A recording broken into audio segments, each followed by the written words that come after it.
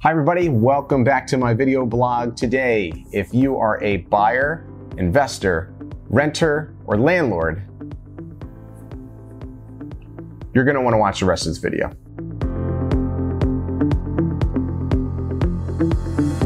Welcome back to the video blog. And today I'm gonna be talking about a product that was put in front of me a few times, and it's called Rhino. Not sure where they came up with the name, but it's a great product. And here's what it does. It is a security deposit alternative that's available for renters and landlords. It's an insurance policy on the security deposit.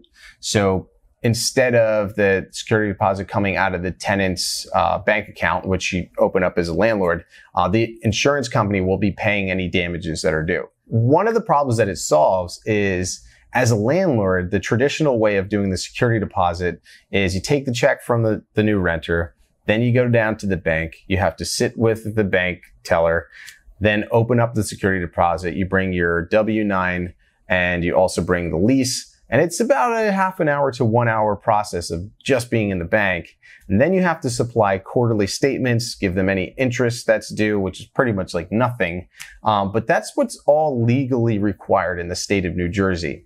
Now with, Rhino, the security deposit alternative, you basically just say yes to it, they sign up, and then they take care of all the security deposit issues before, during, and after the rental process is done. So that's basically it as a landlord. Now, the second thing it lets you do, and it allows you to do, which I think is really important in today's market, is you can now compete with the luxury buildings that are offering low security deposit alternatives to renters and essentially taking renters away from you. So it's no secret, if you live in our area or just driving through, all you have to do is look up and you're going to notice that there are new construction buildings everywhere. And there's tens of thousands of new construction luxury rental units coming to the market. So here's what happens. When one of these buildings is finished, they obviously have 100% vacancy. So they need to lease up.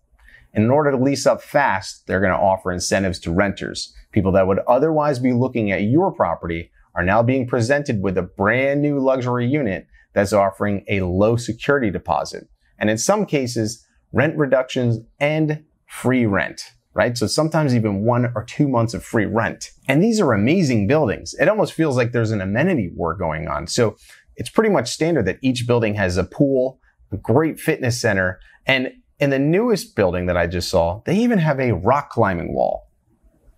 I don't know if I would ever use that, but if a property is $2,000, doesn't have a rock climbing wall, the other one's $2,000 and does have a rock climbing wall, I'm taking the one with the rock climbing wall every single time. So let's do some math so I can show you how this affects you as a common landlord. Let's say you're asking $2,000 for your property.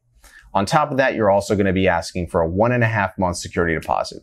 So the total acquisition cost to move into your property is $5,000. Now, the new construction property with the pool, with the fitness center, and the rock climbing wall is asking $2,500. At first glance, it's more expensive, extremely more expensive. But when you factor in the alternatives, now you're going to see how that is direct competition to you.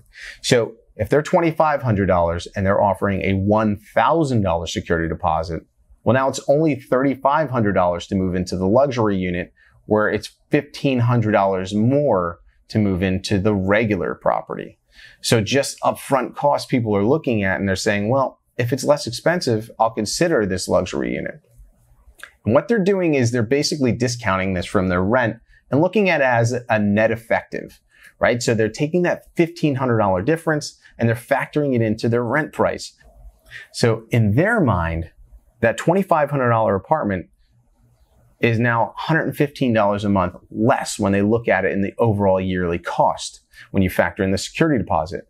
Now, what's more is some of these buildings are even offering 1 or 2 months free rent.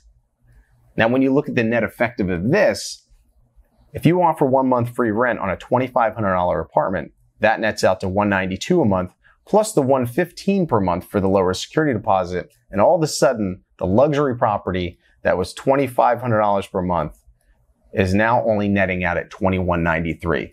So honestly, $193 a month, you can have a brand new apartment with all of these amenities. Which one are you going to go for? Now you see where our problem lies. So bring in, Rhino. Now moving into the $2,000 property is way more cost effective. And you see how, as a landlord, this totally levels the playing field. So I myself am trying out the product. I have a couple of properties in Journal Square in Jersey City that I'm signing up for Say Rhino. And listen, I don't know if I'm going to use the product or not, but if I have a good applicant that wants to take advantage of it, I have no problems using it. So if I have a great applicant that meets my credit and income requirements, they're willing to pay what I'm asking, and they want to take advantage of Say Rhino, well, then I think that's a win-win situation, something I'm certainly open to. So I hope this was helpful for you. If you have any questions, reach out to me on my cell phone. It's 551-200-1000, and my email is RosadoRealtor@gmail.com. Thank you again, and I'll talk to you soon.